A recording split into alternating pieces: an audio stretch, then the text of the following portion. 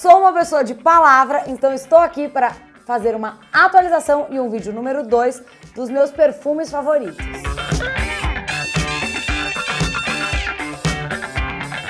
Vou fazer uma atualização dos vídeos e para começar, esse perfume aqui, Givenchy, Querida. Nem se ele não fosse bom, que não é o caso, ele é uma delícia. Olha a embalagem com flocos de ouro, flocos, não sei se é isso que fala.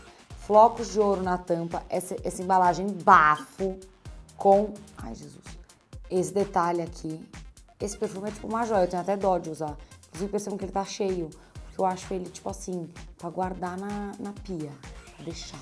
Ele é um perfume de mulher chique, ele é um perfume mais maduro, eu acho.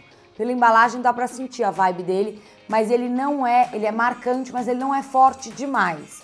Então ele é um perfume que, quando a pessoa te dá oi, ela percebe o perfume, mas ele não fica over, não fica demais. Um outro perfume que eu falei no favoritos do mês, que eu tenho gostado muito e tenho usado, é o CH da Herrara. Eu falei no vídeo dos favoritos. O couro dele vermelho já acho super bonito. É também, assim como o Givenchy, ele é um perfume legal, às vezes você dá de presente. Perfume é uma coisa difícil de acertar. Mas quando você dá um perfume de presente, é legal ele ter presença. Então esse com detalhe em couro, com o penduricalho CH dourado, acho que ele fica bem chique. E ele também é um perfume de mulher chique, mas ele não é tão marcante quanto o Givenchy. O negócio é o seguinte, vídeo de perfume, eu falei isso dos meus perfumes masculinos preferidos que eu fiz agora no Dia dos Namorados. A ideia é você meio que anotar a listinha e quando você for numa perfumaria, no duty free, em alguma loja, você ir cheirando, porque perfume é uma coisa muito particular e que eu tenho mais dificuldade de explicar. Acho muito difícil colocar um cheiro em palavras. Então, um perfume levinho, tipo todo dia, fresh, verão, ou às vezes pra menina mais nova, adolescente que não quer um cheiro tão marcante, é esse Iris da Natur. É uma coleção que chama Essa Flor e tinha o Iris e tinha mais um, que eu não lembro qual que era a flor, que era a cor de rosa. Esse Iris é o meu preferido, eu acho ele bem leve. Como eu falei, ele é um cheirinho assim, tipo não é uma colônia, mas ele é um perfume fresh, um perfume fresco, verão, levinho. Malone é uma das marcas assim mais bacanas de perfume. Eu contei no meu último vídeo a história do meu primeiro perfume Malone. Tá lá, depois assiste pra saber.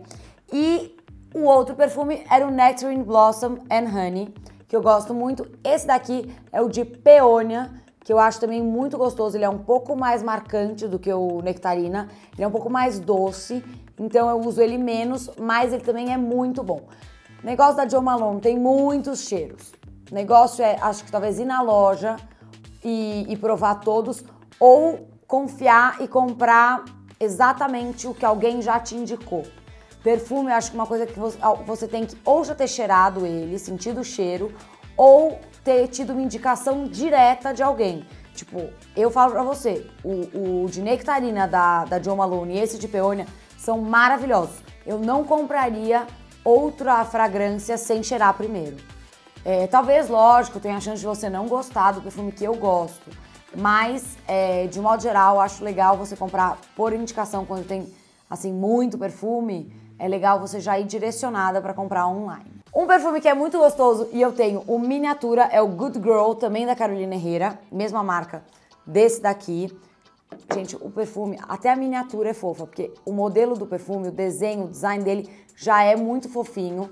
É um perfume um pouco mais girly, um pouco mais não é adolescente, mas ele é um pouco mais jovem do que o CH e ele é um pouco mais noite, eu acho ele um pouco mais marcante, mas gente, olha que coisa fofa esse salto desenhadinho. Outros perfumes que eu gosto muito e que não estão aqui, mas são perfumes que a minha mãe usava, que minhas amigas usam e que eu gosto muito do cheiro, são, vamos à lista que eu anotei todas aqui no meu celular.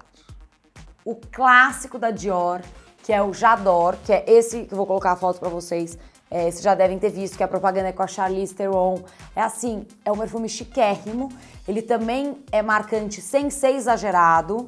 E a embalagem é linda, ele é clássico. Não tem, assim, se você quiser dar também uma coisa mais clássica pra alguém de presente, esse é um que eu amo, a minha irmã usa, eu tenho várias amigas que usam.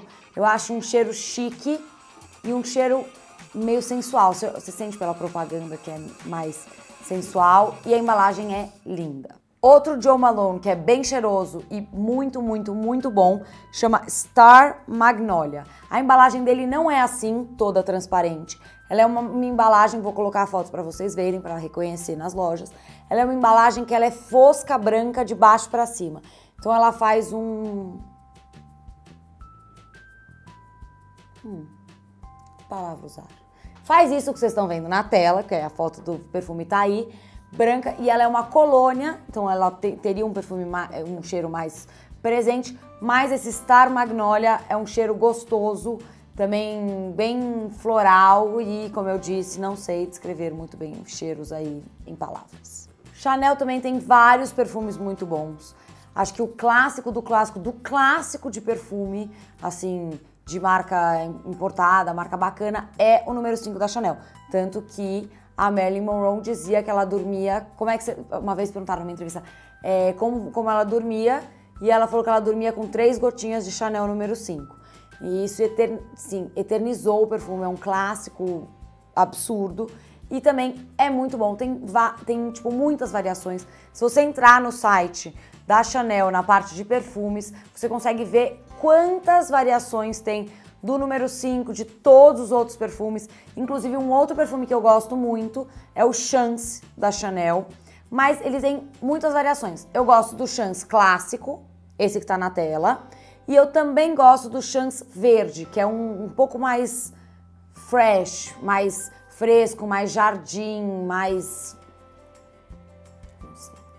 Ele é um pouco menos doce, mas também é muito bom. Agora, o Allure da Chanel também é muito gostoso, que eu coloquei o Allure masculino no vídeo dos preferidos para os boys, mas o feminino também é muito bom. Chanel não tem nenhum perfume que eu não goste, tanto que eu acabei de eleger 4 favoritos. Mas é verdade, assim, não tem nenhum que desagrade o olfato, todos são muito harmônicos, nenhum grita muito, então nenhum vai ser... provavelmente te incomodar, vai ser aquele cheiro invasivo. É que, lógico, gosto é gosto, você pode gostar um pouco mais de um ou de outro, mas é um clássico e não tem nenhum cheiro muito forte, então são todos bem básicos e muito cheirosos. Vamos à continuação da lista, como eu falei, perfumes que eu acho muito bons. Alguns eu já tive, já usei, alguns eu fui fuçando no banheiro de amigas minhas, então quem acha esquisito... tiveram 2 comentários no vídeo dos perfumes masculinos, gente que acha esquisito eu não estar com o perfume em mãos pra falar dele. Gente, não é porque eu não tenho o perfume que eu nunca senti o cheiro dele, e eu não tô indicando sem conhecer o cheiro. Se eu falo que eu gosto, se eu falo que eu acho o cheiro bom, é porque eu acho bom. Não tô aqui enchendo linguiça, são realmente perfumes que eu acho muito gostosos. Um deles é o Narciso Rodrigues, For Her, é um perfume que tá aí na tela, que é um perfume rosinha. É básico, assim, é um perfume muito bom, eu usei muitos anos atrás. Ele já tem uma versão preta dele, que é um pouco mais forte, mas ele também é muito bom, vale você dar a sua cheirada nele e a sua testada nele quando você for numa perfumaria. Bulgari é uma marca que tem perfumes muito bons. Tem 2 que eu gosto muito. Um é o Bulgari clássico feminino, que é esse da tela, que é um potinho baixo, assim, com a tampinha dourada. Tô vendo a foto pra conseguir descrevê-lo certinho. Mas ele é um cheiro fresco, bem leve, assim, não é muito marcante, mas ele é um cheiro que tem fixação boa. Eu lembro que quando eu usei ele é um cheiro que fica o dia todo. Agora, o meu Bulgari preferido é um que eu usava com a minha mãe quando eu era pequena, que é um que chama Petit e Mamã. Então é um perfume de filho e de mãe, né, de criança e de mãe, que a embalagem dele é toda desenhadinha, a caixinha dele é toda desenhadinha com bichinhos, e a embalagem dele também é colorida, a tampinha é laranja. Esse pra mim é o cheirinho mais infância, acho que ele e Giovanna Baby são os cheirinhos mais infância possíveis. Esse é super gostoso, ele é bem cheirinho de criança, sabe, um cheirinho fresquinho, mas uma criança cheirosa, ele é muito, muito, muito bom. Se você tem filho pequeno, quer usar um perfume, ou você gosta de um perfume mais levinho, com certeza acho que ele vai ser a melhor opção dentre todos que a gente tem aqui. Mais um da Dior, que é um pouco menos marcante do que o J'adore, é o Miss Dior, um potinho pequenininho, que tem um lacinho na tampa. É super gostoso, também é um clássico, ele é um pouco mais jovem, então ele é um pouco mais leve que o J'adore, super, super gostoso e leve também, não é tão marcante assim. Um que eu usei na minha adolescência por anos, e que eu não peguei bode, porque tem alguns que eu usei na adolescência que eu, tipo assim, hoje não consigo nem sentir o cheiro, não coloquei na lista aqui, que eu achava eles muito bons, mas pra mim, assim, tomei fartão. Mas o que eu ainda gosto, que eu ainda acho ele bem gostoso, é o Rap da Clinique, que foi uma febre na minha adolescência, tipo, todo mundo usava. Na minha turma tinha várias que usavam, ele é bem gostoso. Um pote simples, só com o nome, assim, bem clean, e tem um cheiro, acho um cheiro adolescente, acho um cheiro vivo e jovial. Ó, tô indo super bem aí nas definições de perfume. Um perfume mais marcante, sexy também, é o Guilty do Gucci. Ele tem aquela embalagem com o GG vazado, é uma embalagem bem bacana, toda dourada. Eu sei que ele também tem variações, mas o que eu gosto é o clássico, o dourado, meio cobre, mas mais dourado. E ele também é um perfume bem sensual, então se você quiser ir provocar alguém, ele é uma boa pedida. Da Mary Kay eu gosto muito do Forever Diamond, que é um perfume branco. Já usei uma época, infelizmente eu não trouxe todos os perfumes que eu já tive da casa do meu pai pra minha casa quando eu me mudei, então eu tenho menos perfumes aqui em casa. O que por um lado é bom, porque eu acabo focando o meu cheiro em poucos perfumes e ficando com um cheiro que é o meu cheiro, mas também uma pena, porque daí eu não experimento e testo mais cheiros. Esse Forever Diamond da Mary Kay é muito bom. A Mary Kay tem vários perfumes bons, mas acho que de todos os perfumes deles, o Forever é o melhor, que é uma embalagem branca, assim, com um desenho em embalagem, e a tampa é uma tampa diferenciada. Um perfume muito chique e que o cheiro pra mim, assim, eu reconheço sempre, é muito bom. É um da Annick Goutal, que chama Petit, cherie. Ele é, tipo assim, a embalagem dele é chique, ele é um perfume assim, sabe, francês, Maria Antonieta? Esse é o perfume, ele tem várias variações, Annick Goutal tem muitas opções de perfume, mas o Petit Cherie pra mim é o melhor. Se você quer um perfume chique, sem ser over, ele também é uma boa opção. Outro perfume que eu amo, que acho que também é um pouco da linha do Petit Cherie, é um perfume da Annick Goutal, é um perfume que tem um cheiro marcante, mas ele não incomoda, mas é muito bom. Sabe quando você dá oi pra pessoa e você quer ficar cheirando ela, o cangote? Porque, tipo assim, o perfume é muito bom. É o caso do Musk da Kiehl's. Kiehl's, não sabia, nunca tinha me ligado que eles tinham perfume. Aí eu tenho uma amiga que usa esse. Toda vez que eu encontro ela, eu pergunto qual que é. E a última vez ela olhou pra mim e falou, você já deve ter feito essa pergunta umas 5 vezes, porque eu não registrava o nome.